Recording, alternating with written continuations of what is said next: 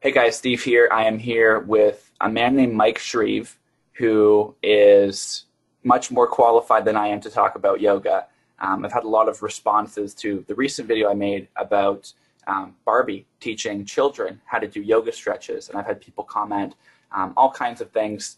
And so I wanted to bring someone on who is a Christian now, but is literally an expert in this field.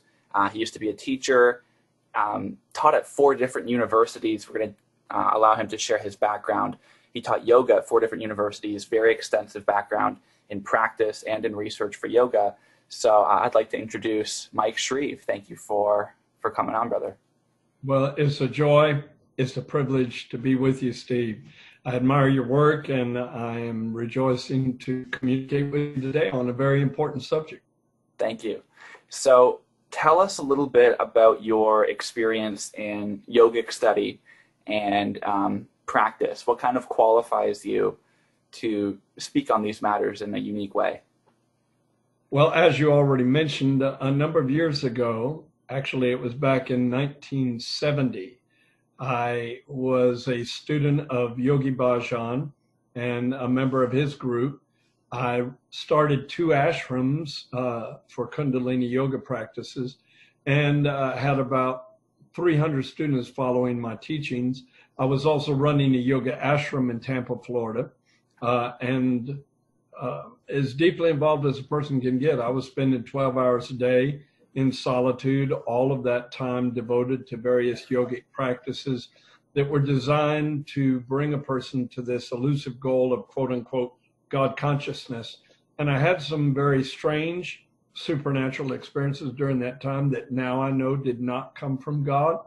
And so I've been down not only the theological road, but the experiential road. I know what happens when you devote yourself to the yogic pursuit of God and pursuit of oneness with God, and it's not the correct path.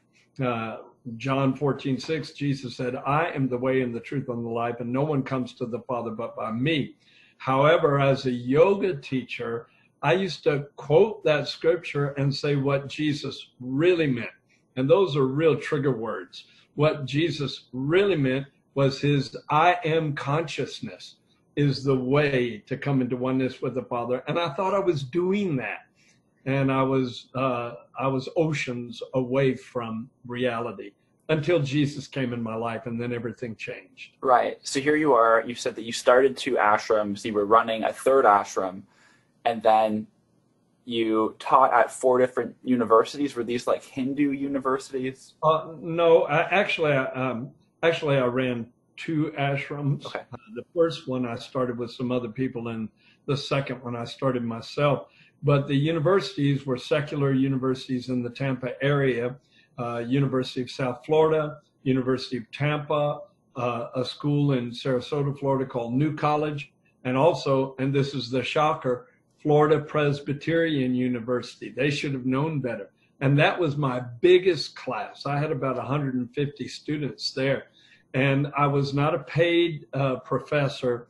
They gave me, that was when the mega trend of all the yogis and swamis and gurus coming into this country were influencing our culture to such a great degree. And it was the hip thing to do at that time. And so they were very open and very excited about giving me the facilities to teach yoga to their students. That's crazy. I did not know that. So it was a Christian university you were teaching yoga at? One of them, yes. And in fact, at University of South Florida, I taught my yoga classes in the Christian Center. So, wow. So a lot of them were completely unaware they were promoting something very anti-biblical and anti-Christian, and just thought it was completely compatible. Because most people into yoga, especially people into hatha yoga, think that you can involve yourself in this and it won't disrupt your belief system at all. It's completely compatible with whatever your belief system may be, whether it's Sikh or Christian or Jewish or what have you. They think you can blend in the experience of yoga with that, but you can't. It's inextricably connected to Hinduism. And even Hindu authorities have said there is no Hinduism without yoga, and there is no yoga without Hinduism. You cannot separate one from the other. So how do you go from teaching yoga at a very high level and running 2 ashrams to saying the things you are now, being a Christian and talking about yoga as being dangerous? How did that transition happen? What was the one aha moment, or was this a gradual process where God led you out? I think I would go beyond calling it just an aha moment. It was absolutely a God-ordained moment where he revealed himself to me in a very supernatural way.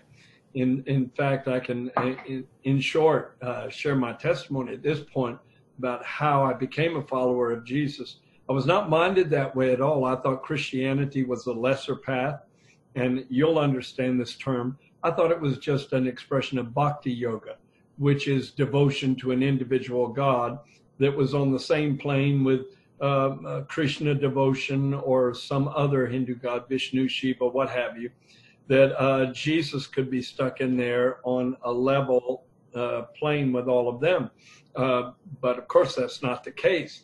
And so I was not minded toward becoming a Christian at all. But a series of events happened that I believe were divinely orchestrated. First of all, the Tampa Tribune newspaper did a half-page article on me. I've still got that article. In fact, I can email it to you. And it talked about how I was teaching in 4 universities in that area and running the ashram. And I thought it would increase my class attendance. Little did I know it would alert this prayer group in town to start praying for me. And they were a bunch of radical intercessors that really believed that they could change their city and through connecting with the God who is sovereign and Lord over all, and he can do miraculous things. So they began lifting me up before the Lord on a 24-hour prayer chain. Every hour of every day, somebody was seeking God in my behalf. And meanwhile, during that time that I'm being soaked with intercession, an old friend of mine wrote me a letter and told me that he had walked in a church and heard an audible voice say, Jesus is the only way. And the Spirit of the Lord fell on him. And he said he was born again, which was a term I had never heard, having been raised Catholic. And that intrigued me. At first, I thought it was just synonymous with the Buddhist term of nirvana, the Hindu term of samadhi. And I was trying to mix it with those terms and their definitions. But then I noticed in the way he wrote that he was talking about something completely different, where the Eastern point of view is that to find God, you look within, and this dormant divinity is awakened within you. But he was talking about something external, that a God outside of us had revealed himself to him and come into his heart. So I knew it was a completely different approach that kind of blew me away. I couldn't get it off my mind. Of course, it was the Holy Spirit convicting me and drawing me.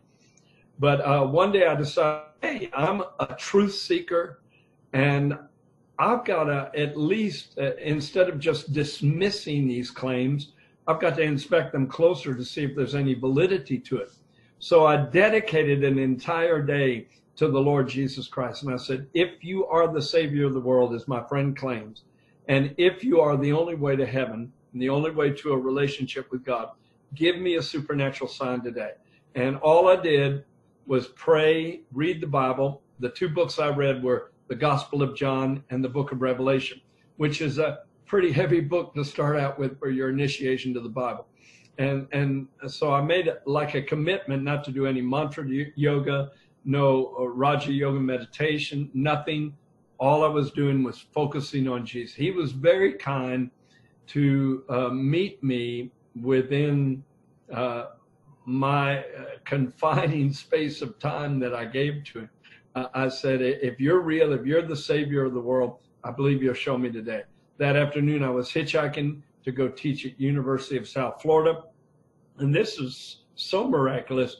One of the members of the prayer group that happened to be a former student of Yogananda, who I'm sure you probably heard of. He wrote Autobiography of a Yogi.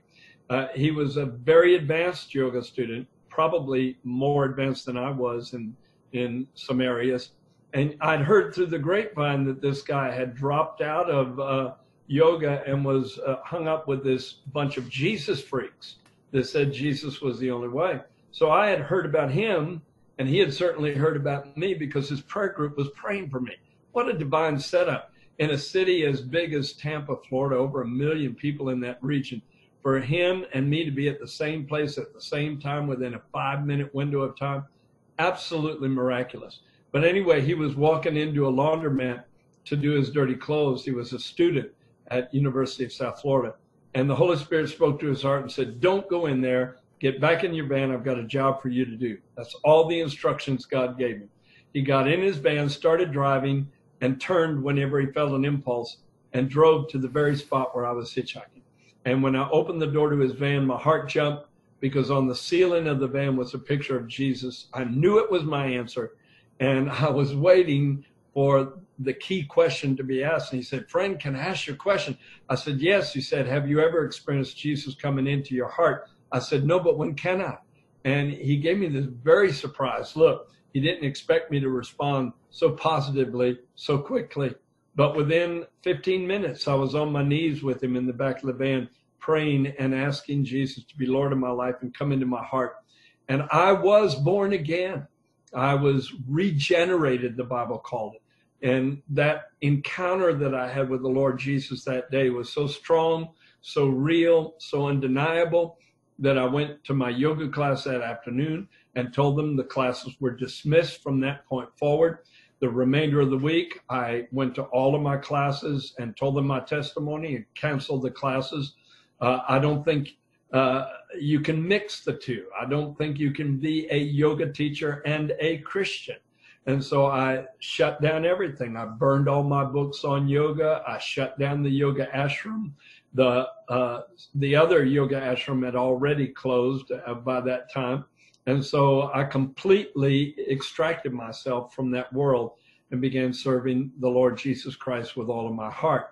And I know without a doubt that was the right thing to do, because the Bible does say, come out and be a separated people and do not touch the unclean thing. And God is very clear in Deuteronomy 18 that the reason he ran the Canaanite tribes out of the land that was later inhabited by the Jews was because of their occult practices. That was one of the primary reasons that God wanted to move them out of that region so that their false religious practices would not be mingled with the Jewish revelation or understanding of the truth at that time.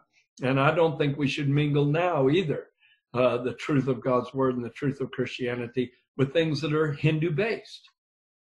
So how do people who have a background in yoga, who may be listening to this, and we're going to get into some kind of like the meat and substance of yoga and why it's incompatible and how it teaches a different unbiblical worldview and how that's incorporated into the practice and so forth. But for people who are sympathetic to Christ, but they think, but this is my job, this is how I feed my family, this is how I provide for my kids, how can I give my life to Christ and then just go broke? And then like, where am I going to work? Like, this has been my life for 10 years or 20 years. This was your experience. So what would be a piece of advice to them?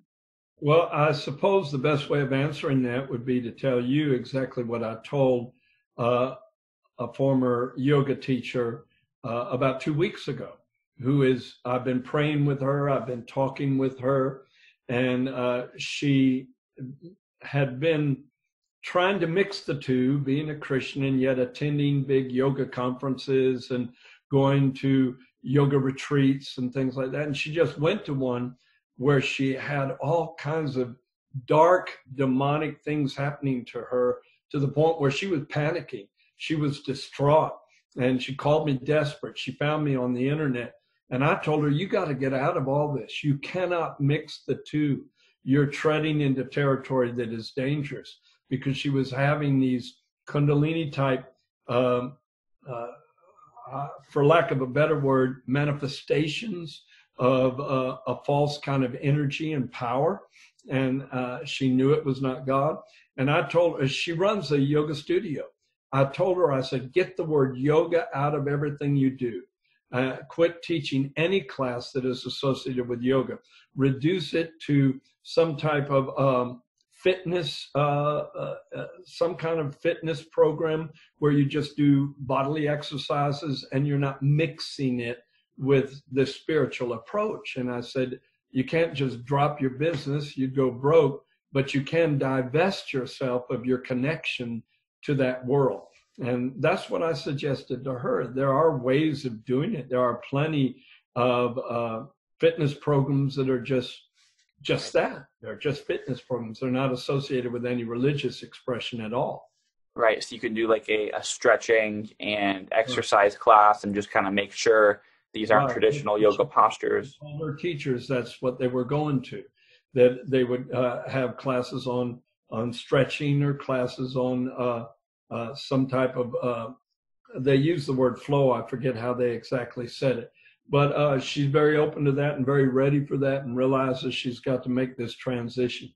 Right. So keep your passion, keep your field of expertise, whether it's, the human body or fitness, but change the direction and make sure that these postures are, completely devoid of Hindu origin. I have a friend who was going for yoga certification with Yoga Alliance, and she was a committed Christian at the time.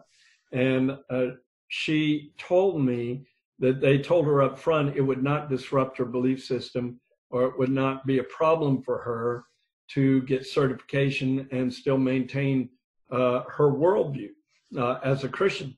And she said she went through it for a couple of days, and then they were in a class where one of the teachers asked them all to chant. And she refused to do it because, well, first of all, she didn't believe in chanting. Jesus said, use not vain repetitions like the heathen do. But secondly, it was Sanskrit words, and she wasn't going to chant something she didn't understand. So she went up to the teacher afterward and she said, I can't participate in a class like this if I don't understand what I'm saying. What do those words mean? And he said, well, those words mean I give my soul to Shiva.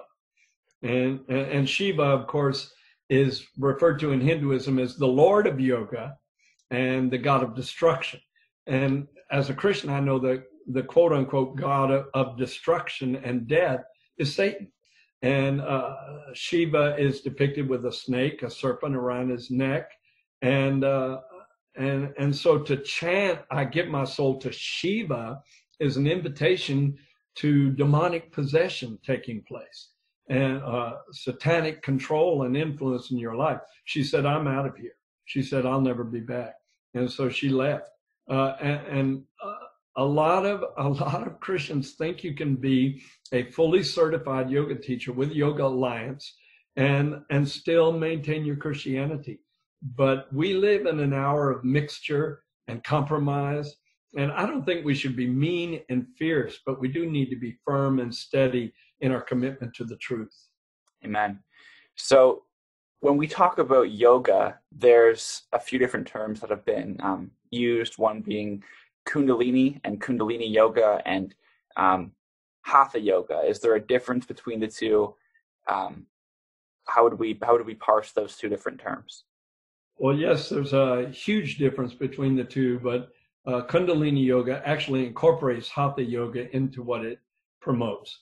Let me define the word yoga first, and I'm sure you're well familiar with this, that the word yoga means literally yoke, and the implication is that you become yoked with Brahman, or you come into union with Brahman, which is ultimate reality in Hinduism.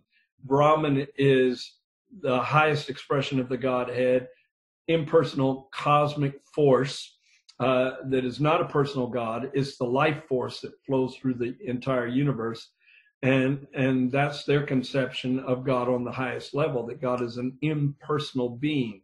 And so the very fact that you're saying, I am going to a yoga class, well, you might as well say, I want my soul to be united with Brahman, because you're saying the same thing. In fact, there's a mudra that which is a symbolic hand motion that most people use when they're doing yoga, which is the circular sign of the forefinger. I'm going to make that the thumbnail for the YouTube video, you doing that, and it's going to be Illuminati exposed all over. Okay. YouTube. Well, anyway, that represents my individual soul being united with the oversoul, which is Brahman. And when I connect the two together, it represents coming into God consciousness or being in union with Brahman.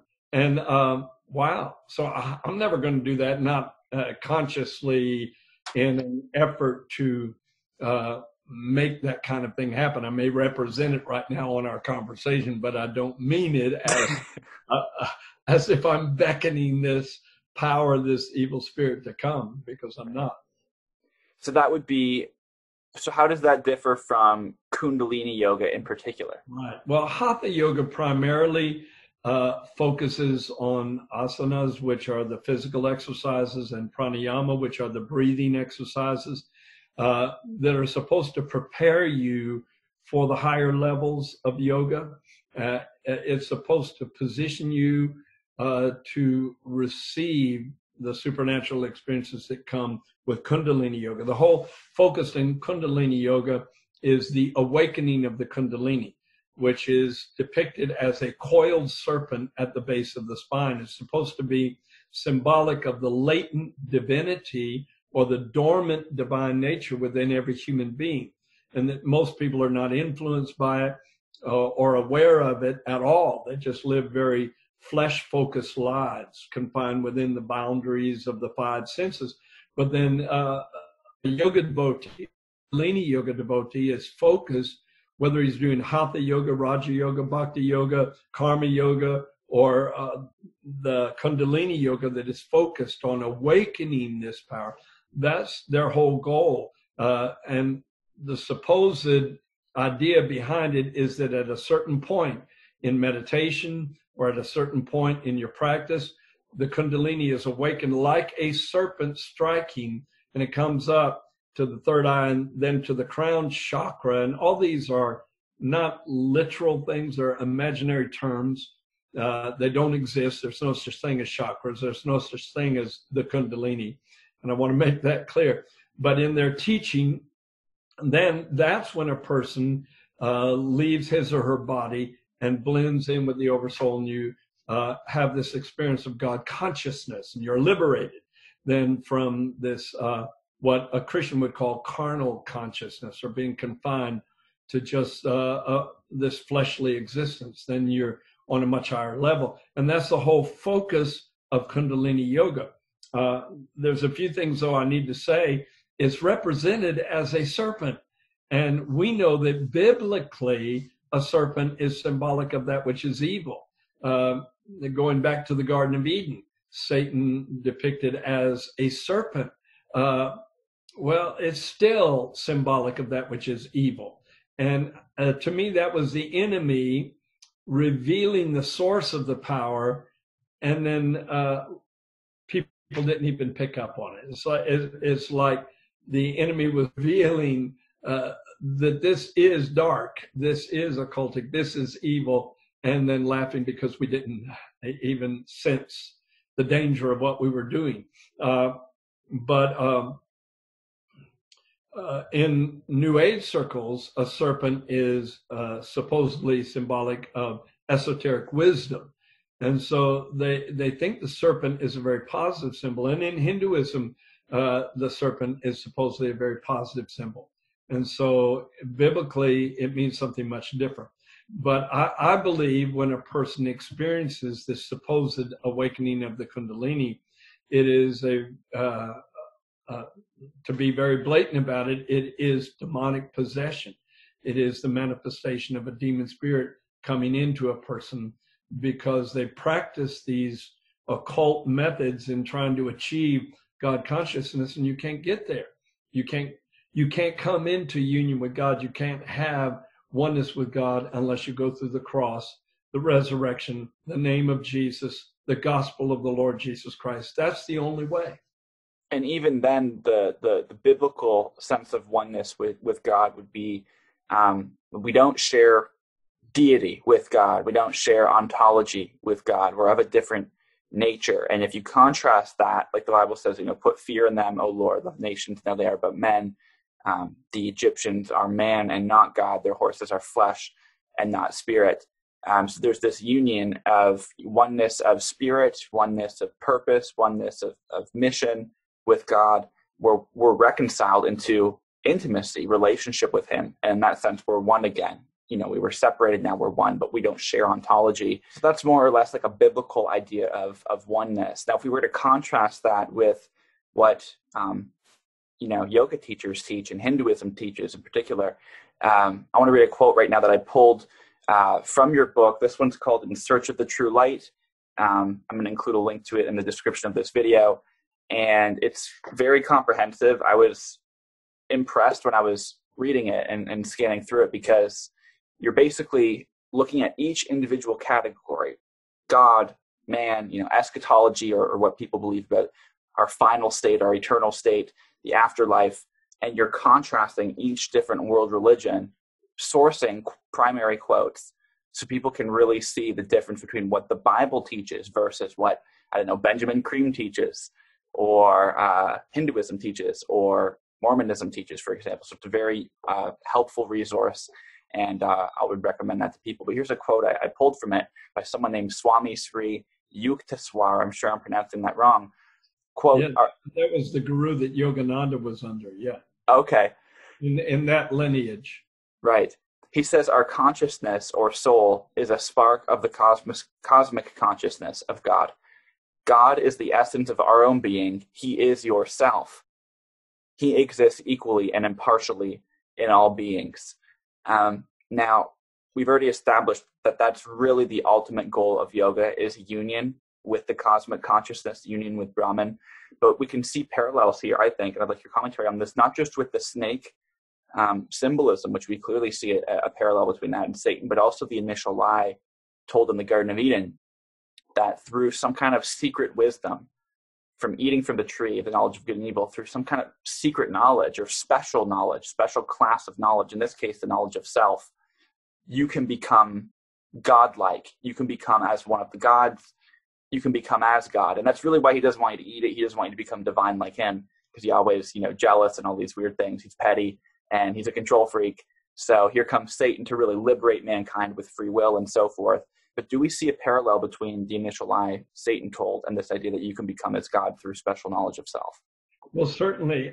And the main contrast, Steve, is that in Hinduism, to become one with God is to come to a conscious realization that you are God.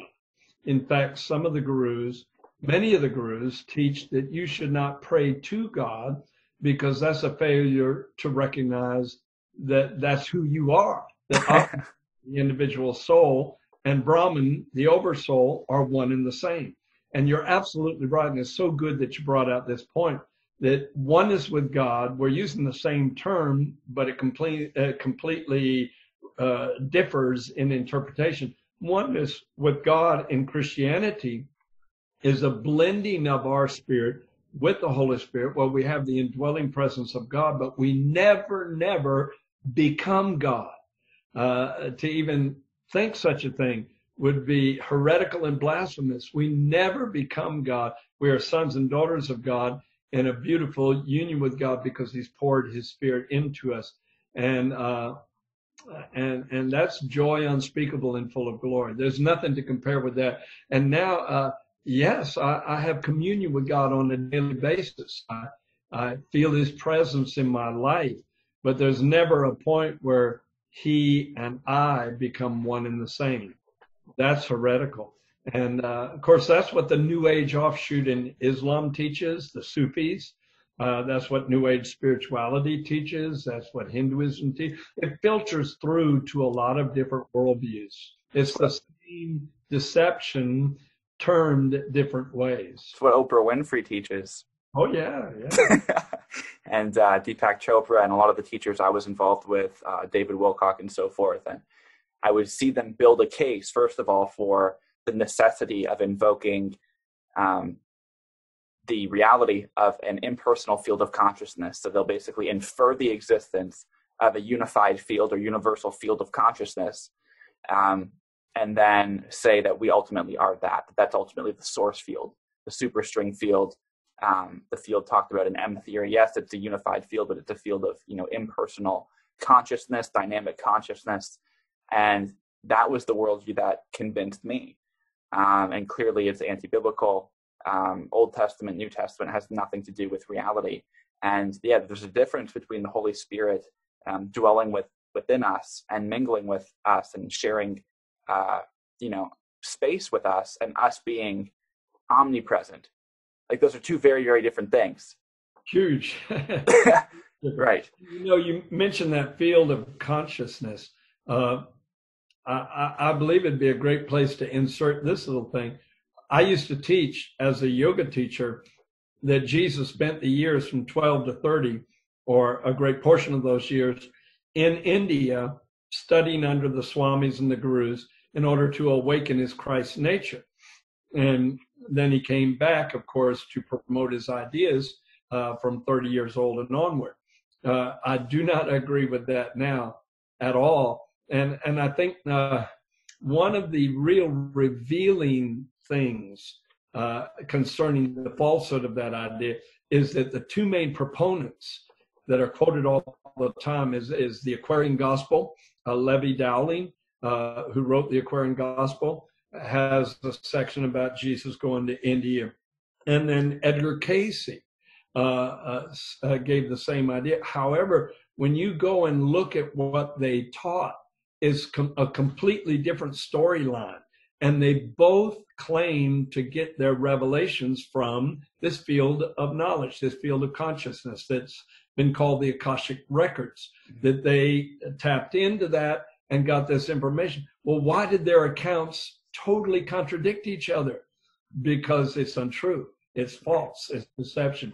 Because if Jesus had even come back promoting Far Eastern ideas in Israel, then that would have been the cause for the Jewish authorities to rebuke him and resist his teaching. And they never brought that up, because to them, that paganism was completely unacceptable and heretical. And they would have nailed Jesus on that false doctrine if he had promoted it. But you never find any record of that taking place.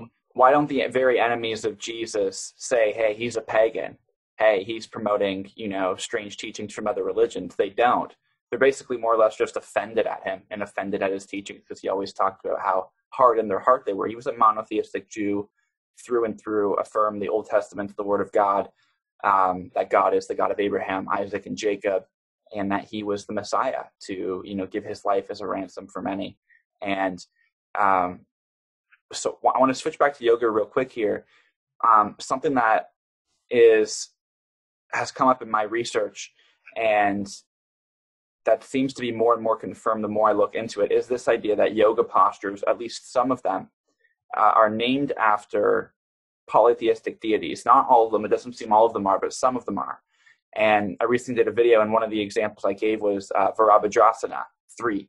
And there's 3 different poses within the Virabhadrasana sequence, also known as the warrior sequence, where you have this story about Shiva wanting to marry Daksha's daughter, and he won't let him, or they did get married and he didn't attend the wedding, and Sati, I believe, was her name that he wanted to marry, and she got upset. There's multiple different ways that explain different mythologies telling us, different things about why Shiva got mad at Daksha. But basically he throws a fit and creates out of himself Virabhadrasana, this 1,000-headed monster who goes and kills Daksha, cuts his head off.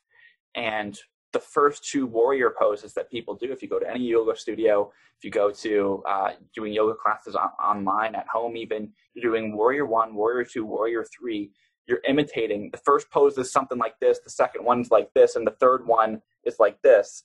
And the third pose is where you are enacting, Shiva in the form of Virabhadra, cutting off the head of Daksha and placing it on a stake.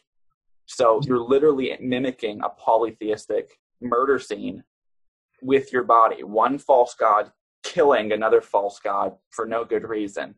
And when I was reading through your book, this other one here I'm going to hold up, 7 Reasons I No Longer Practice Yoga, I learned something interesting. I didn't know this. And I want to get you to speak on this as well, is that when people are chanting Om, that's something I would chant as well. You pointed out that each consonant actually, AUM, it represents a different deity in the pantheon of Right. Hindu gods. Right. Well, that's a teaching that Hindus traditionally give, that the correct pronunciation of Om is stretching it out, where you make a U-M sound. I'm not going to try and mimic it here, but the A sound represents Brahma, who is supposedly the creator God. The U sound represents Vishnu, who is the preserver God. And then the M represents Shiva, who is the destruction, the God of destruction. And so when you chant that word, and I used to, just as I'm sure you did, I used to chant it hundreds, thousands of times. And it's an invitation to these three gods to come into your life, to merge with your soul, to influence you.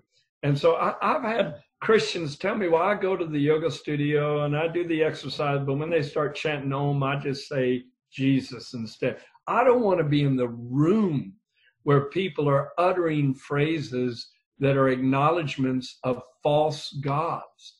That would be like walking in a temple of idolatry and participating in the service. I cannot imagine Jesus and his disciples visiting a yoga studio, and when that went on, just very passively sitting to the side and not participating. He wouldn't have even gone in there to start with. He would lovingly reach out to the people, but he would not participate in their rituals or their approaches. And so I just don't see how people can mingle the two. And in my book that you just mentioned, and I really appreciate you mentioning that, my last argument in that book, and the first 6, I think, are powerful enough by themselves, but my last argument in that book is, even if a yoga studio appears to be completely benign, there's no meditating going on, no chanting, no Hindu music being played in the background, it's just all the hatha yoga type exercises and the pranayama breathing exercises, and there's no spiritual influence whatsoever. Still, by going to a quote unquote yoga studio, you are endorsing something that is very dark at its core. And so even if you're not meditating, not chanting, not consciously doing these poses as acts of worship to individual deities, and you think it's silly to even go there in our thinking, still you are endorsing a system that does uphold those as being realities, and those ideas as being truth. And so I don't think Christians should participate. I don't feel anyone should participate. And I've seen and heard a kind of a counter argument presented that, well, to the pure, all things are pure kind of thing. They'll quote from 1 Corinthians 10, where Paul's talking about how it's okay in principle to eat food that is offered unto idols. So there's been food that was part of some kind of ritual ceremony, and now it's in the marketplace being sold. And he says, don't ask questions about it on grounds of conscience. He's basically like, you say it's sanctified with prayer, and people are saying, well, there you go. There's something that's pagan that's sanctified with prayer. But they miss what he says in 1 Corinthians 10, verses 20 to 22, where he gives them an extremely strong rebuke for being participants in the services themselves and being involved in the actual temple worship themselves. And says you can't sit at the table of the Lord and the table of demons. You can't drink of the cup of the Lord in the cup of demons. Are we going to provoke the Lord to jealousy? Because he says, I imply what pagans offer unto idols, they offer unto demons. So Paul makes this contrast. You're partaking of something that is intrinsically part of God's creation, like grapes. And you yourself are not participating in a pagan service. The grapes were a part of it. Now they're being sold in the market. You were not a participant. You yourself were not involved in anything that looks like pagan worship or can be equated to pagan worship. That's different than going into the temple, being a part of this meeting, this ceremony, this ritual altar ceremony to, Shiva or something, or Thor or Zeus or whatever god they would have been worshiping them, Athena, I don't know. And then when they start chanting Athena's name or Zeus's name, you just say Yahweh in your head a couple times, and you're participating, you're going through the ritual with them. those are two very, very different things. And yoga falls into the second category because you are directly involved in the service and ritual yourself. You're not merely partaking of a byproduct of it, such as grapes or meat that's been offered unto idols. And you end up corrupting a person who is weaker, that doesn't have the filter system you may have, because a Christian who really understands the doctrinal base that we adhere to as Bible believers may, and I'm qualifying my statement very carefully, may be able to go into a yoga studio and discern what is false and what is neutral, and what may possibly be true, and differentiate between those and not partake of the things that's false, or a person may claim to be able to do that. But then a weaker person that's not so knowledgeable about the Bible can see you going to a yoga studio and they think, well, it must be okay. And then they participate, they involve themselves, and they end up getting corrupted by the system, and their whole faith biblically erodes as a result. And so it's part of the reasoning Paul gives there to the Corinthians is not to do it because you could hinder a brother who is weak. And if he sees you eating food that was offered to an idol, he may think that you are actually endorsing the worship of that idol, and so you destroy that brother for whom Christ died. And it's the same kind of situation. Perfect Right. analogy. Yeah. And what Paul would be saying there would be in reference to the first example I described, what he talks about earlier, prior to 1 Corinthians 10:20, where it's meat or food offered unto idols. He's like, that's when you have to be aware of other people's consciences around you. That's when you don't want to cause your brothers to stumble. He's like, that's when it becomes a matter of, pleasing everything in all things, like he says at the end of 1 Corinthians 12. You want to make sure that you're not causing someone to stumble and look at that and be like, oh, he's partaking in paganism. He doesn't use that same argument for 1 Corinthians 10, verses 20 to 22, where the Christians are actively involved in temple ceremony themselves. He was only applying that to partaking kind of the byproduct, like the food that was offered unto idols. Right. So people will say, well, if it's just a matter of conscience, it doesn't disturb mine. There's no other Christians there. Nobody sees me. Maybe I'm doing it in the privacy of my own home, and nobody is around me, and I don't tell anybody. It's just my secret thing. Nobody's conscience is being disturbed. Yeah, but he brings in a stronger argument for direct participation, and yoga would definitely fall under that. Now we've talked a little bit about the practical dangers of yoga. Okay, so I believe personally, I'd like your commentary on this, that there's, like all sin, there's varying degrees of offense in the eyes of God, and therefore there's varying degrees of danger. There's varying degrees of sin. All sin is worthy of hell. All sin requires the blood of Jesus to be forgiven, but not all sin is equal in the eyes of God. Shooting up a school is different in the eyes of God than jesting. Sure. They don't carry the same weight and the same offense, and therefore they don't open you up to the demonic in quite the same way. If you stub your toe and say the S word, that's much different on a spiritual level than you plotting for a year how you're going to cheat on your neighbor's wife and then go do it. Like, completely different thing. Both sin, both require the blood of Jesus. Don't get me wrong. Now, when it comes to yoga, I feel like there's varying degrees of danger depending on the set and setting, depending on, for example, chanting. I would say at the very bare bones minimum, you are at the very least doing something that can weaken your faith, disturb your Christian worldview, I believe grieve the Spirit of God. The Spirit of God is why we're Christians.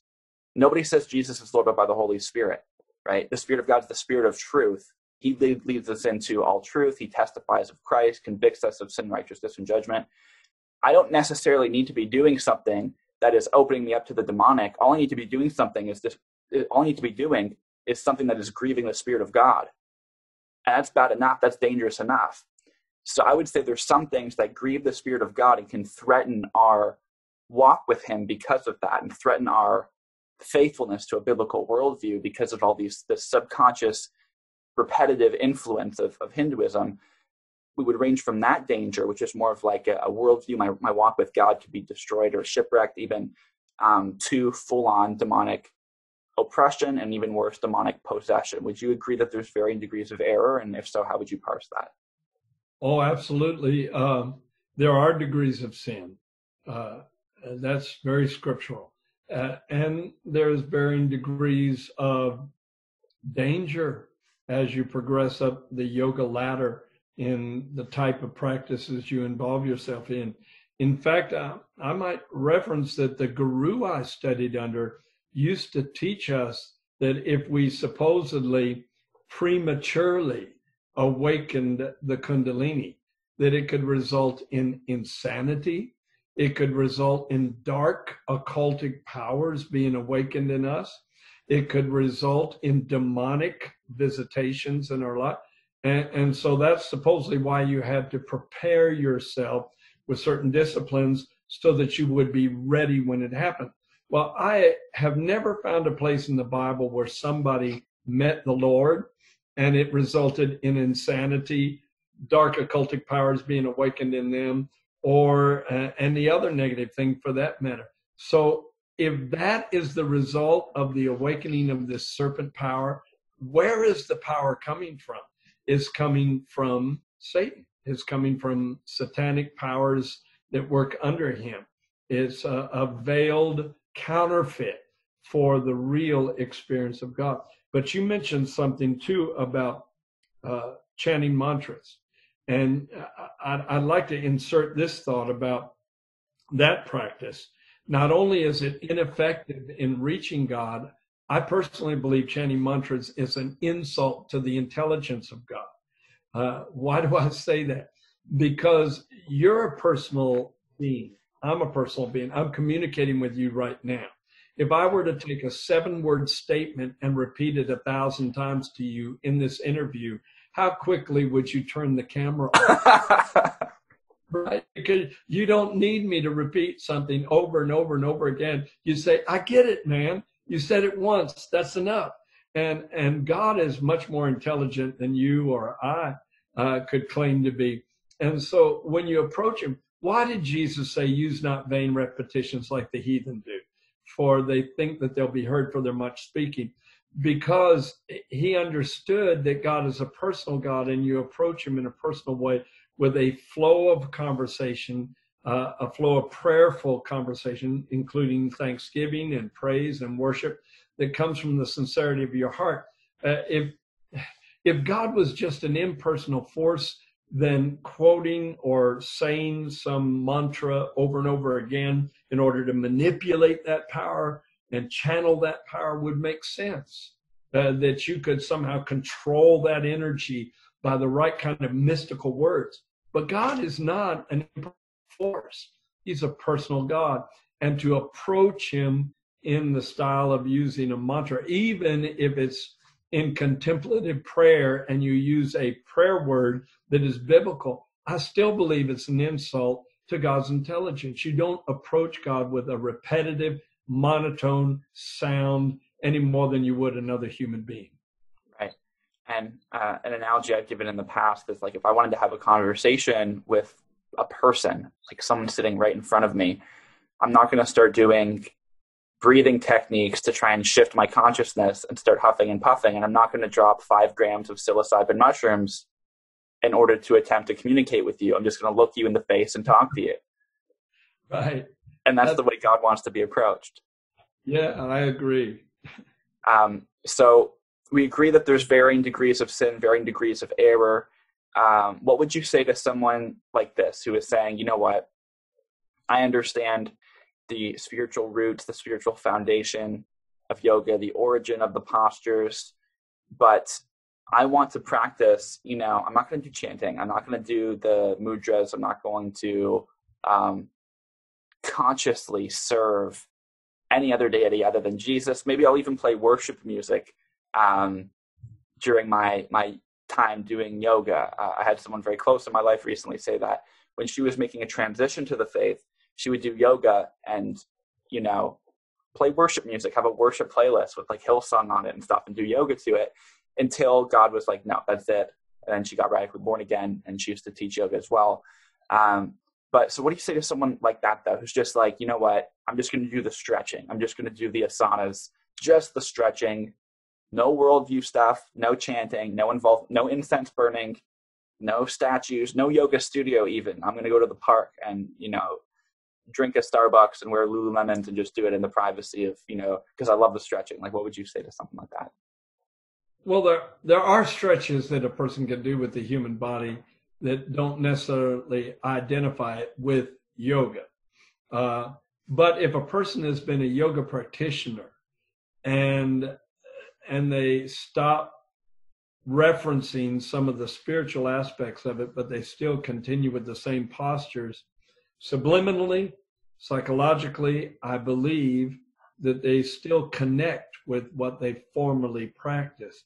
That's and right. It could be an open door, an open invitation to the spirits that once influenced them to continue in their influence. Personally, if I work out, I just go to the gym and work out. I don't assume any yoga pose or yoga type pose that I used to, because I just don't. Once I extracted myself from that world, I didn't want any connection with that world, because that world took me away from God. Why would I mingle with it? Why would I try and promote it at the same time I'm promoting biblical truth? I'm not going to do that. Right. So let's say a Christian or someone who isn't Christian but has been involved in yoga. Let's say that they're convinced that this is something they don't want to be involved in. What are the first steps, practically speaking and logistically speaking, that they should take in order to, begin to transition their life away from this? As someone who's been in that position, what would be the first thing you would tell someone who has that conviction, I'm done with yoga? Again, I believe the important thing would be not to have any area in their present physical regimen, whatever they're doing in order to deal with physical health, that they should steer away from anything that reminds them of what they were involved in before. I have been confronted with some of the Christian yoga groups that still meditate on the chakras. And I tell them, if you believe in the chakras, that means you have to accept the Kundalini too. And if you accept the idea of the Kundalini, you are entering into a realm that is completely dark and demonic. I said you can't mix the two. And I have very mixed reactions sometimes very hostile reaction, because they feel like it's perfectly normal and perfectly righteous and good to mix the two together. Right. And you made a good point as well about psychologically and emotionally, kind of when we position ourselves in the same container, the same environment that we've had an experience in time and time and time again, when we enter into that position another time, even with a different worldview, our brain is so used to snapping into that state that it's going to happen against our will, because of a property our brain has called neuroplasticity, where it creates certain neural pathways conditioned around an event or an experience. And I use that same argument for people with crystals, for example. They say, well, I have all these crystals. First of all, if you've bought them from a metaphysical shop, I would say throw them out for sure. But they're like, well, I used to use them in divination and I want to keep them because they're pretty. What do I do with them? Do I just pray over them? And my thing is, okay, you're used to having mystical, altered states, spiritually enhanced states, while using these crystals. And so what's going to, even if you've repented, given your life to Christ, you're going to go over to the crystal. Your brain, your mind, your emotions, everything is used to snapping and reacting and responding a certain way. It's just basic conditioning. So why would you want to put that yourself in a risky position like that, where, as you said, it can open up a door to the demonic, but also it can open up a door for you to become weak in your faith and start second guessing yourself. And maybe it feels kind of cool. Maybe you remember all this nostalgia and good memories start flooding back in. It's not worth the risk, Well, it's not. It's not worth the risk. In the book that you held up a while ago, The 7 Reasons I No Longer Practice Yoga, there's a couple of other things we haven't referenced yet that I believe are really important, Steve, and we might want to at least touch on them. Yeah, please do. Expound on them. But I'll list the 7 things right at the beginning, and they are the 7 reasons that I believe a Christian should not practice yoga are, number 1, the spiritual foundation of yoga, which we've covered very well, which involves the idea of pantheism. Pantheism is the idea that the universe is an emanation of God, and therefore everything has a divine essence at its core. And so human beings have a divine essence at their core. And to do yoga is to concentrate inwardly, where you can become one with that divine essence again. And that's the whole basis of the yogic approach. Number 2 is spiritual perspective. Number 3 is spiritual deception. Number 4 is spiritual transfer, which is an important point I want to bring out. And number 5 is spiritual intrigue. Number 6 is spiritual endorsement. And number 7 is spiritual compromise. Of course, I'd have to elaborate on all 7 of those, and we can't. We wouldn't have time. But the spiritual transfer thing, I think, is very important, because when you sit under someone, when you sit under a yoga teacher in a class that has been stripped of all its spiritual elements, but that teacher is given over to a New Age worldview or to a Hindu worldview, that teacher embraces the Far Eastern approach, then whatever spirit that teacher is of is going to flow through that person as the class goes on. And you may be surrounded with people that are of the same mindset. And so you are in an atmosphere that is not pervaded with the Holy Spirit. You are in an atmosphere that is contaminated with other spirits. And a spiritual transfer can take place that over a period of time has an erosive effect on you and on your faith. And so on the highest level, the gurus I studied under taught something called Shaktipat, where they said there was a certain point where a follower was ready, a disciple was ready for them. Sometimes they would lay hands on their devotees, or maybe had a certain ritual like striking their forehead with a feather or whatever, to awaken the Kundalini, where they would impart to them this spiritual awakening. Well, really what it was a transfer of demons. And that's in the atmosphere of a yoga class, when the person at the head of that class, even if they've stripped it of its spiritual elements and it's just a hot yoga class where you're burning up a bunch of calories, still you're in an atmosphere that is dangerous. Absolutely. That is interesting for me, particularly because I've been doing a little bit of investigation, I guess you can say, on the side, some, silent investigation on certain patterns and I guess things that I've noticed and seen. I don't even want to necessarily say the body of Christ, because I don't know how much of it is at the hands of people who are actually saved, but in Christianity, or what's being promoted as Christianity, you will see examples of impartation, as you described, the putting on the hand. I've seen not only the putting of the hand on people's forehead, but also like blowing on their forehead to give them impartation, resulting in paralysis, resulting in convulsions and screaming, and very strange twitching and mannerisms and stuff like that. Things that seem to be characteristic of what, if you search online, what the manifestations of a Kundalini awakening would be. And so there's this idea in the body of Christ that just like you can have spiritual transfer resulting in some kind of spiritual energy manifesting in you in paganism, that's someone's mingling with another spirit, someone's given over to a false entity, they've chased after, mysticism, and they value the supernatural or experience more than being a disciple of Jesus, and now they've been deceived, and now they're imparting this yoke and this spirit to someone else, and it's resulting in weird twitches. Now, people will say, well, this is a Kundalini spirit, in the church. For me, it's been more of my initial hesitation was, how can we say it's all the same spirit?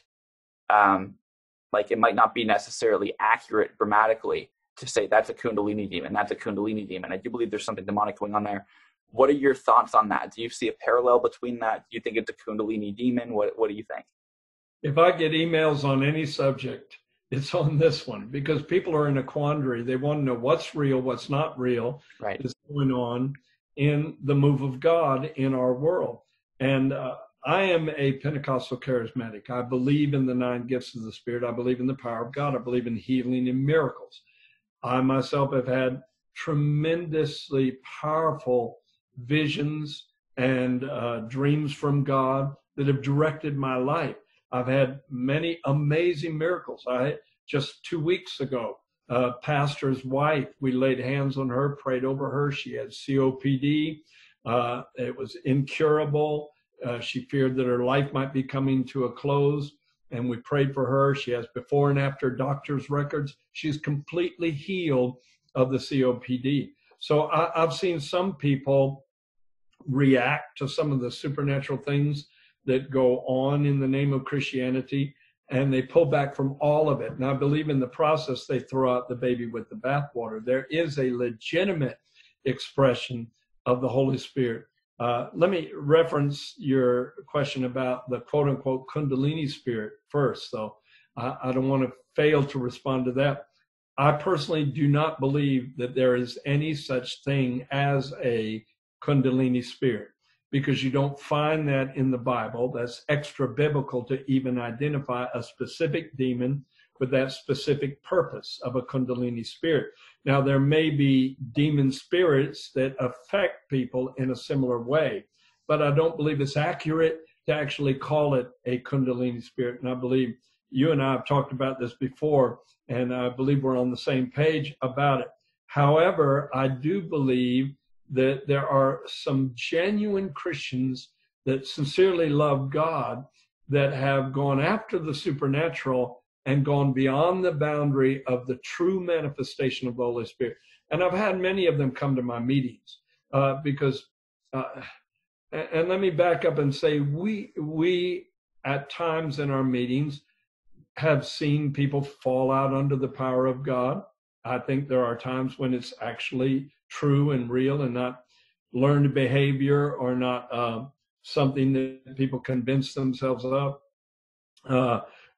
And we have seen people shake under the power of God that I believe was genuine. But I've also seen some moves of God, or supposed moves of God, where there was a lot of weird, strange twitching and jerking and grunting sounds and animal sounds. And it just went beyond what I witnessed to as being real.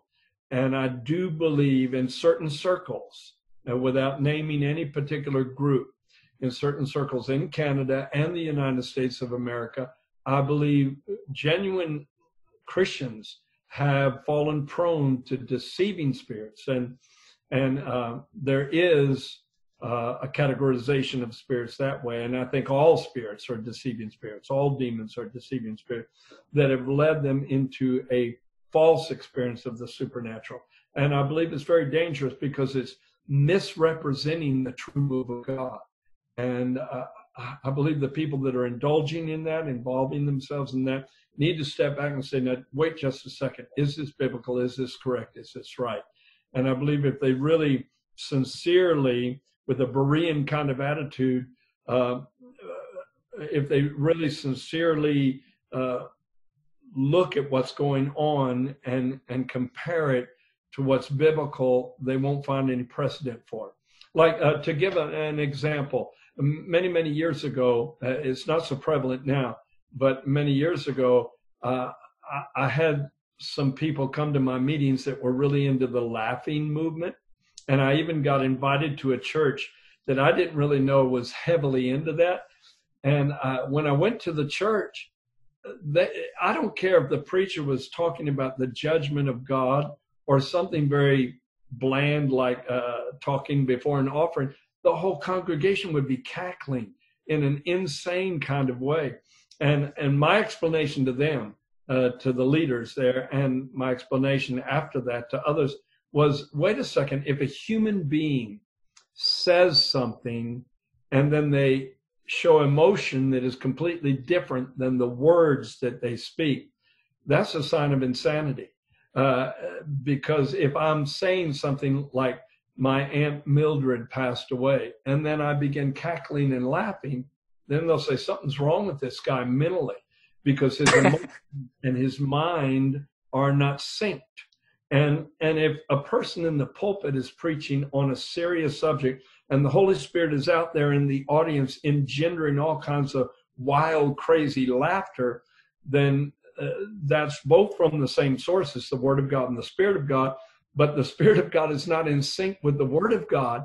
And so God is insane.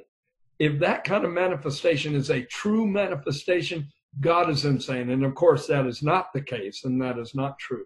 So I believe a lot of these charismatic megatrends have taken the true move of the power of God that happens. I've seen the deaf receive their hearing. I've seen the blind receive their sight.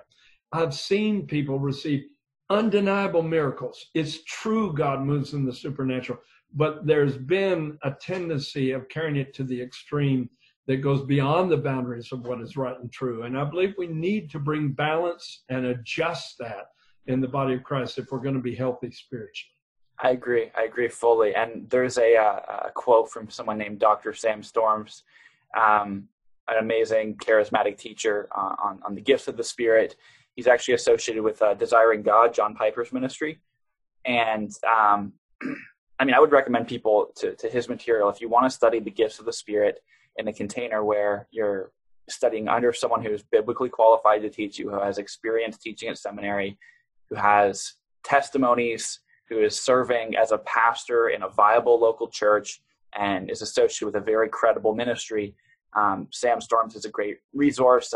The Beginner's Guide to Spiritual Gifts would be one book. Practicing the Power would be another book. Heavenly Languages would be a third book on tongues. And I personally identify as charismatic as well. I just believe it's what Scripture describes. I've never had a miracle come through my life. I've heard amazing testimonies, one of which I want you to share in just a moment. But I think it's what the Bible teaches. And I do think that hard cessationism grieves the Spirit of God. If you're going to say God does not and will not operate this way anymore, I believe that, as Sam Storms has said, it quenches the Spirit. If you go to desiringgod.com, he has an article called 7 Ways the Holy Spirit's Quenched. And like 3 or 4 of them have to do with denying the gifts of the Spirit. Why? Because when the Bible commands you to do things like forbid not speaking in tongues, but you go ahead and forbid speaking in tongues, or the Bible says despise not prophecies, and you despise them, or the Bible says earnestly desire the higher gifts, especially that you may prophesy, or desire the gifts, and you don't desire anything, and you rebuke those who do, you're not subscribing to God's commandments.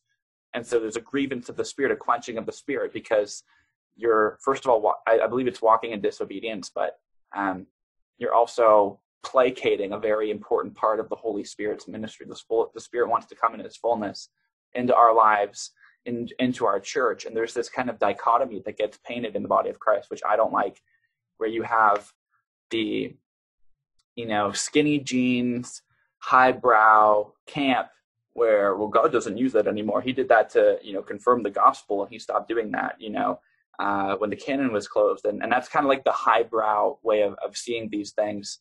But you have people who are very spiritually dry and thirsty, and they're hungry, and maybe they come out of the New Age movement, and they're used to seeing the supernatural all the time. They're used to seeing moves of different spirits. Maybe they're used to seeing counterfeit miracles. They go to Reiki, they experience an increase in their back pain. They think, oh, so wait a minute, demons are going to give me miracles, but God doesn't do that. He's not willing to do that for me, but He's going to move in, demons are going to move in power in my life when I'm in the New Age when I come to God, and there's no spiritual component to my life whatsoever. I just read the Bible and, make sure I'm not believing anything supernatural is going to happen in my life, because that's dangerous.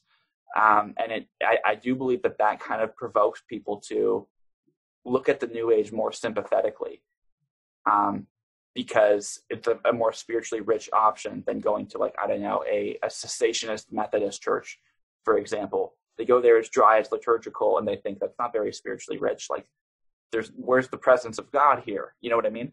And so I do think it kind of does a disservice and maybe even predisposes people to the New Age movement, hard cessationism, along with grieving the Spirit. But he has a quote, this all to say, he has a quote. He says, Christians are really good, Dr. Sam Storm says, we're really good at obeying the 11th commandment. You shall not do at all what other people do poorly. So just because people abuse the prophetic or abuse the supernatural or roll on the ground when it's not really the power of God, or fake miracles or manifest in ways that they're trying to conjure something up in their flesh, that doesn't mean that people can't fall under the power of God. Like when the soldiers came to seize Jesus, for example, they said, "Are you the one we're looking for?" And he says, "I am." And they all felt. At the dedication of Solomon's temple, when the Holy Spirit came in the temple and all the priests could not stand to minister, well, most likely they were standing and they just crumpled to the ground, or fell to the ground in a worshipful way. So yeah, there's evidence in the Bible that can take place. Right. And we want to judge something by its proper use, not by its abuse. So if we see abuse of prophecy, you're going to see that. Pardon me? I said that's a powerful statement. Right. I've got to use that. Yeah. I didn't invent it. It comes from Christian apologists I like. They say that about the Christian worldview. The worldview itself has been abused throughout history, but you don't judge a philosophy by its abuse. You judge it by its proper use. Same with the gifts. There's a reason why Paul puts up systems of accountability, tells you to test everything and hold fast to that which is true, because it's easy to despise prophecy. That's why he says despise not prophecy, because it's probably one of the easiest gifts to despise, because it's easy to abuse. One of the testers, though, that you said is it doesn't witness with your spirit.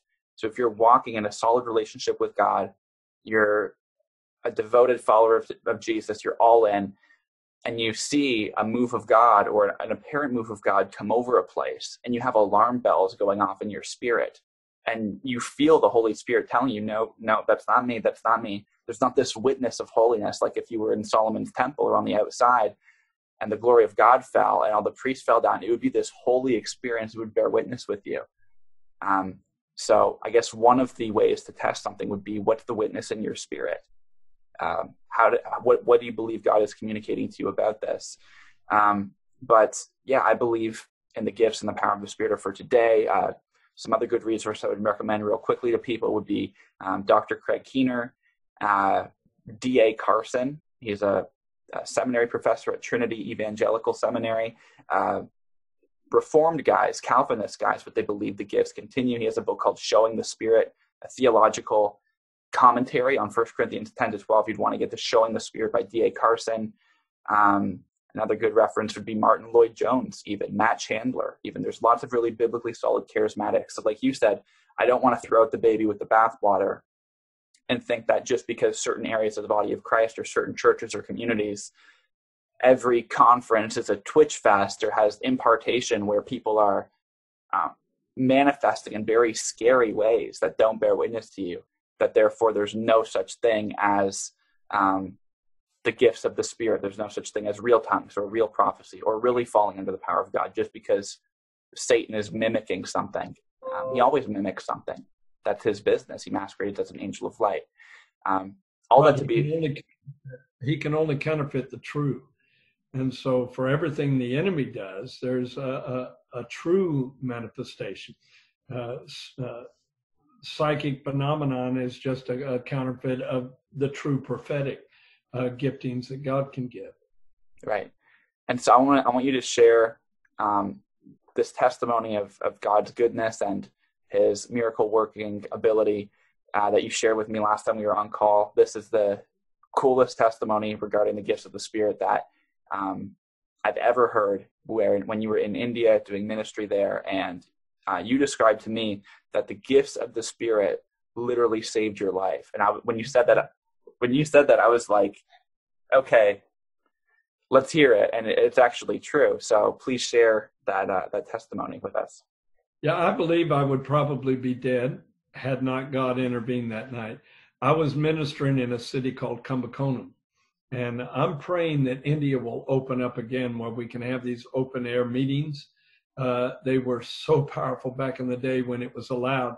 I was the first Western missionary to hold a gathering in this central place in the middle of town, surrounded by 7 huge Hindu temples. Some of the temples could house 10, 15,000 people or more at one time. And there was a labyrinth of corridors underneath the city that were built into the whole structure of the city, where you could go from one temple to the other, and the whole corridor would be lined with little alcoves and individual gods in those alcoves with fruits and flowers offered to those gods. So the whole city is given over to idolatry. And here I am right in the middle of it, preaching the gospel for the first time they've ever had an outdoor meeting that they knew of. And we had, I don't know, 4,000 or 5,000 people attending. And I felt while I was preaching the whole time like I was being choked.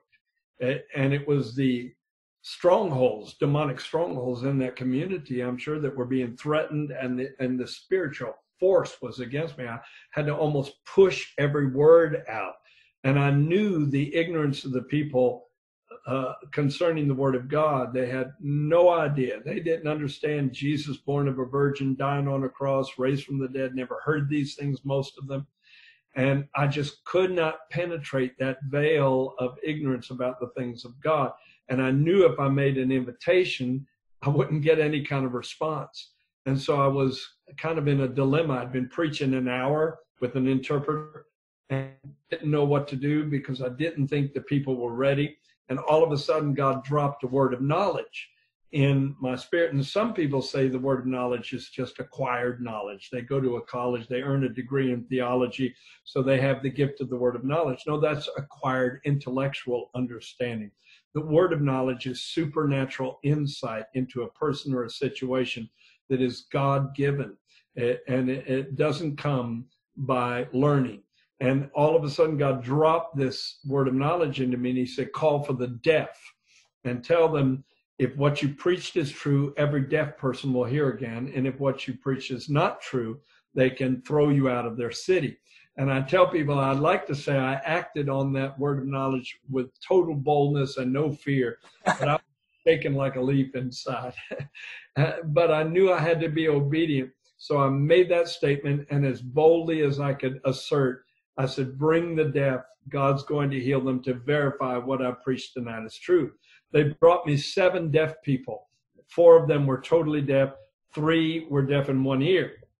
And the first thought that went through my mind is, you better pray for one of the ones with one deaf ear first and get the ball rolling, and then pray for the totally deaf people. And I got angry at that thought.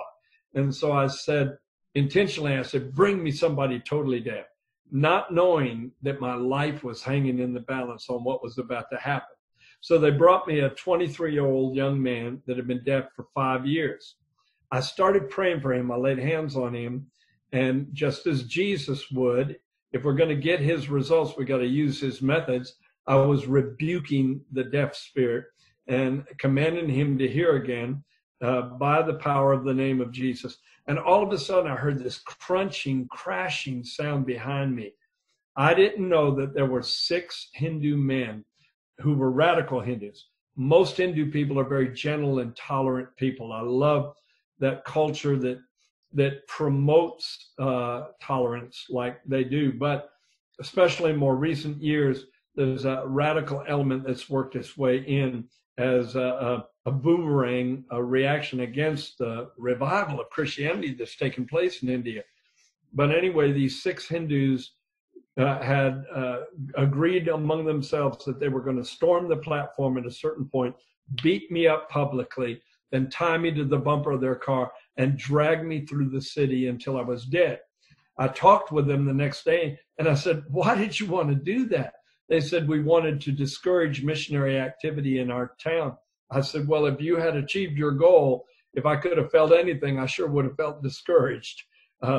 But God set it up so powerfully, so miraculously, because anyway, they had this sledgehammer. They were stealthily walking up the dark steps at the backside of the platform. There was a 20-foot high gate with a big padlock, a great big padlock on it to prevent break-ins. And they brought a sledgehammer with them. And so right when I was praying for this young man to get his healing, they start hitting that padlock. And it totally distracted me. It distracted all the preachers on the platform. They were all turning around, looking, wondering what was going on. And all of a sudden, the lock fell to the concrete. The door, the gate swung open, and these 6 men came running toward me with this angry, fierce look on their faces.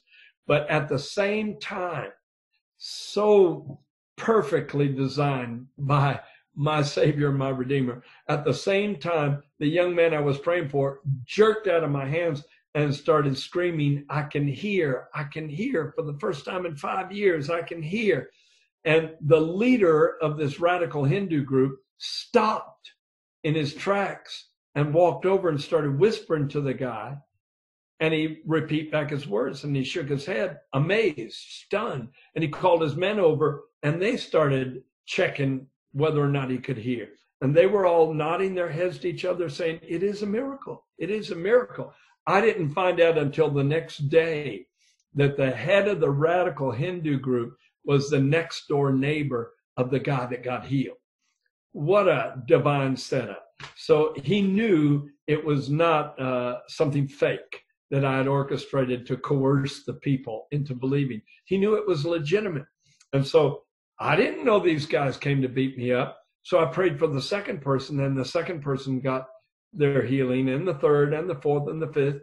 And strangely, I thought this group that had verified the first miracle was probably appointed by the pastors. I had about 15 supporting pastors.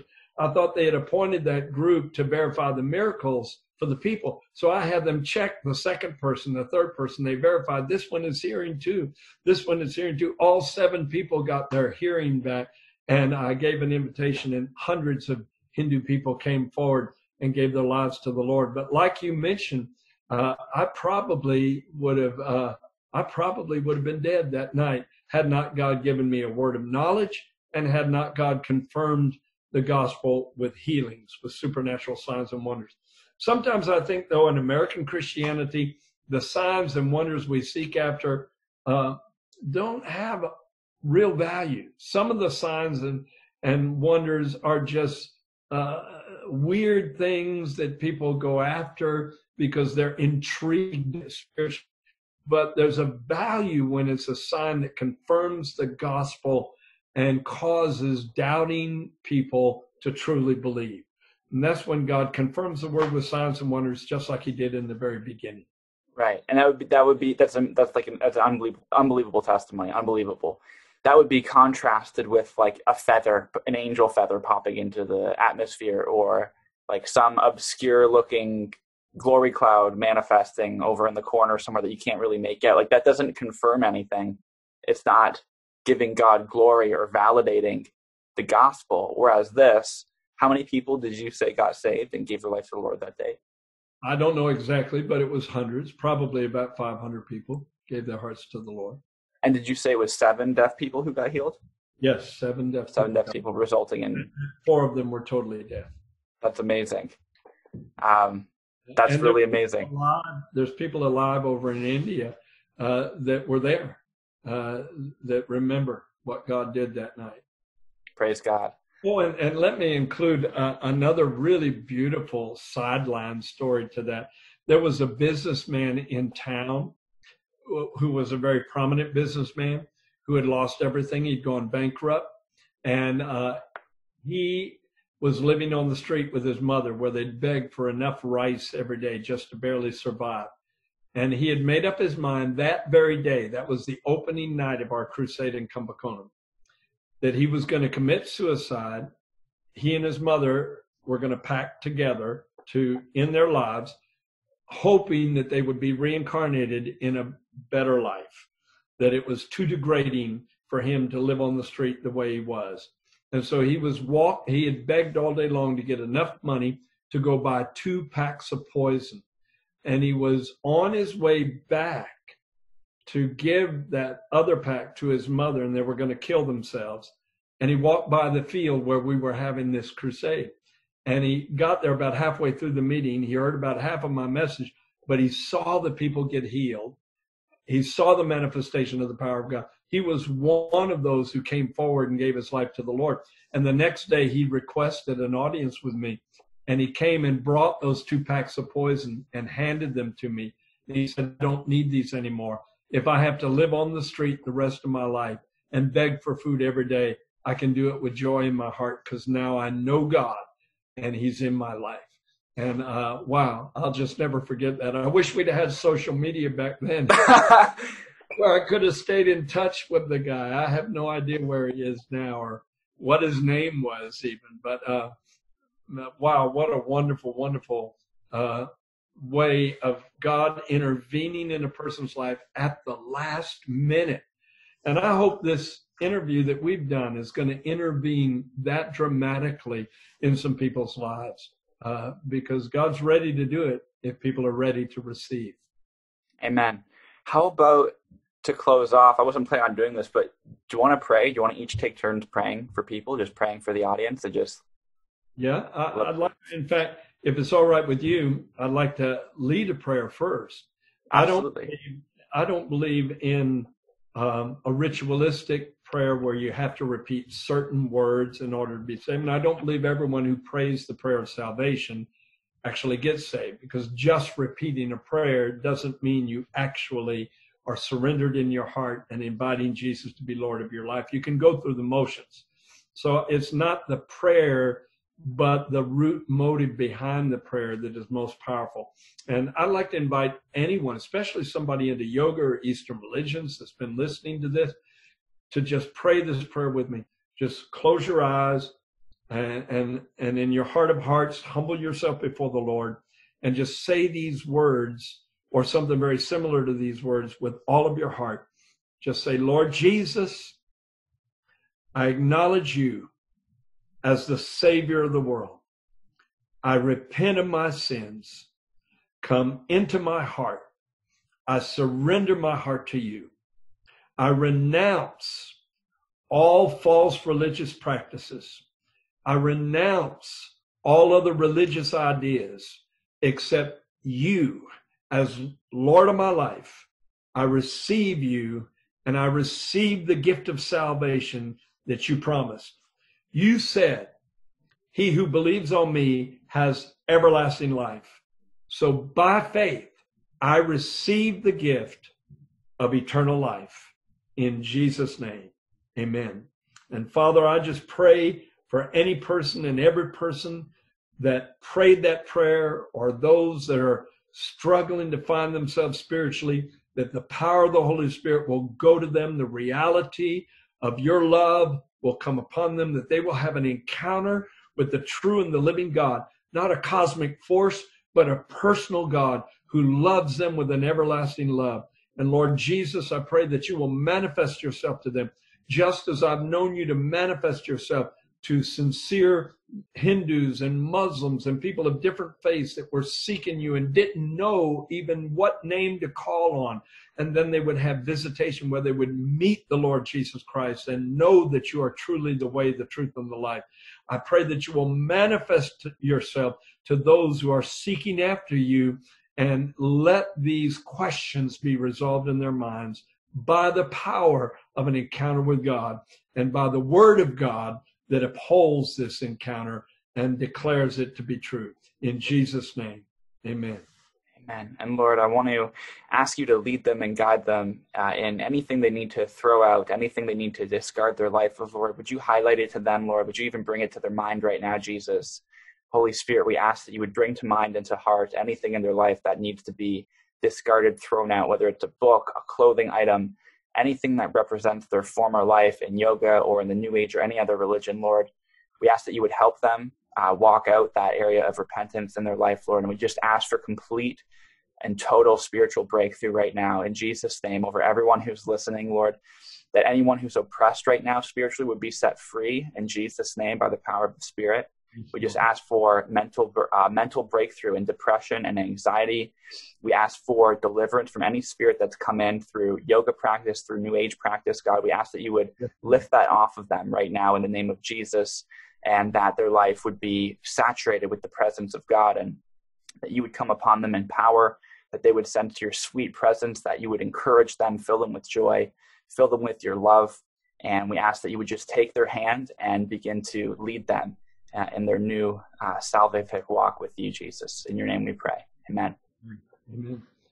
And Steve, I haven't mentioned this thus far. I'd like to invite the people that listen to this interview to come to the website that we just built called thetruelight.net. And don't forget to use the word thetruelight.net. And we'll have quite a few testimonies of people that have come out of various religions, especially Eastern religions, New Age spirituality, who have found the Lord. In fact, we're going to include your testimony in a video on your testimony in the near future. But I would love for them to come there. I also have a podcast called Revealing the True Light, and they can come to that website and sign up for it on YouTube or Google Play or a lot of other sources for podcasts. And they can come to my ministry website too, which is shreveministries.org, thetruelight.net and shreveministries.org. And we want to be a blessing to the body of Christ and to those who are seeking. Absolutely. And I'll include links to his website, everything he just said, in the description of this video. And for those who would like to follow up with his work, I would recommend In Search of the True Light. Quite a hefty work in comparative religions for people who want to really be able to see worldview distinctions. It's pretty impressive. And 7 Reasons I No Longer Practice Yoga. I believe this is available in ebook format now as well. Yes, it should be posted. It should be posted now. We, in the last few days, have completed the ebook and getting it on Amazon. So if it's not available right this moment, it will be within the next couple of days. Okay. And there's an ebook version of In Search of the True Light as well, correct? Yes, absolutely. Okay. It is available. Awesome. So I'll include all that in the description, guys. Thank you so much for watching. I sincerely hope this has been eye-opening for you. It's been a blessing to you. And don't forget to subscribe for more content like this. And thank you so much, Mike, for joining us all today and being a blessing to us. God bless you. All right. God bless you guys. And I will see you guys in the next video.